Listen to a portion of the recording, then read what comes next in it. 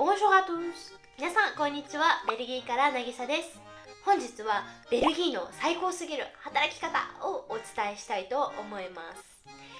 私も全然このベルギーの手当だとか仕事に関して知識がなかったんですけど、調べていくうちにすごい日本と違うことが分かったので、皆さんに今日はお伝えしたいと思います。で、本日お話しする働き方というのは基本的にフルタイムワークの人に関してお伝えしていきます。一つ目は休暇に関してです。休暇がベルギーはとっても多いです。まずは有給。有給はベルギーは最低で20日もらえます。で、この有給で20日間丸々使って休む方もいれば、10日間10日間で分けて使うっていう方もいるので、やっぱり日本って有給を取るのがちょっと億劫になるというか、雰囲気が多分あると思うんですけど、もう皆さん構わず使って旅行に行くために働くっていう感じでベルギー人は楽しんでいます。仕事を始めた当初っていうのはすぐに有給がもらえるわけではないとは思うんですけども、それでも1年で祝日が10日間あるので、この10日間の祝日もお給料がなんと発生します。すごくないですか？日本って休みっていうだけでお給料は発生しないんですけど、それでもベルギーは祝日にお休みということでお給料は発生する、有給っていう感じですよねっていう感じで制度がしっかりしてることがびっくりしました。2つ目はお給料に関してです。お給料に関して言うと、祝日、例えば働く会社だとするじゃないですか。その場合はダブルペイがもらえます。給料が2倍になります。すごいですよね。結構これってオーストラリアの時もそうだったんですけど、日曜日に働くとダブルペイだからラッキーとかって言ってる王子とかもいたので知ってはいたんですけど、ベルギーも適用されるっていうことにびっくりしました。で、さらにびっくりしたのが、この祝日がもし日曜日だった場合トリプルペイになります。トリプルペイって何っていうふうにびっくりしたんですけど、給料が3倍になります。で、この日は休みっていうことになってるので、休みを別にまたもらえます。ちゃんと別日にもらえます。すごく優しいなと思いましたね。お給料が3倍になるのにさらに休みまでもらえるっていう。あとは病気になった時ですよね。日本って病気になった時って有給から使ってとかっていうふうに結構言われてたりはしたんですけど、ベルギーの場合病気になった際、風邪とか何でもいいんですよ。病気もうそういうちっちゃい病気でもなった際は30日間までは給料が 100% 発生します。すごい。で、これって有給じゃないんですよ。有給から休みを引かれてるとかではなくって、もう病気なら病気で休みを別に分けて提供されるっていうのが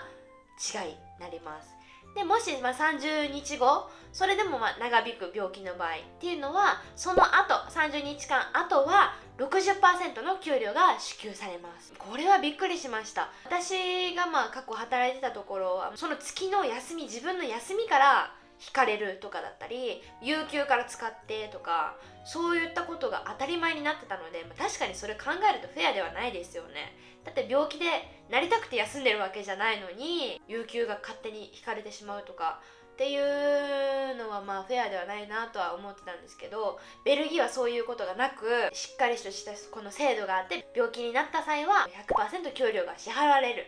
というのにすごくびっくりしました。はい。そして会社を今度クビになる際、ただベルギーに関しては簡単にクビにするっていうことができないことになっているので、それなりの理由があってクビになるっていう場合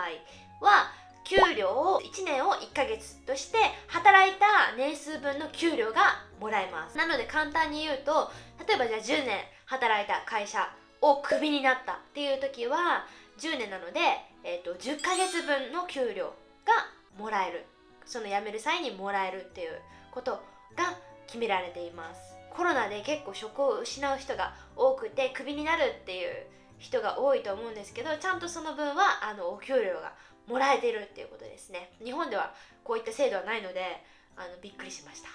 3つ目は手当に関してです。手当もすごいです、ベルギー。まず、ボーナスが年に2回あります。このボーナスっていうのは法律で決まってます。もう日本だとやっぱ会社によって違かったりっていうのがあると思うんですけど、法律で決まったボーナスっていうのが年に2回あります。夏ぐらいにあるのと冬ぐらいにある2回ですね。でこれがいくらぐらいもらえるかっていうと、4週間分の給料がもらえます。なので1年にトータルで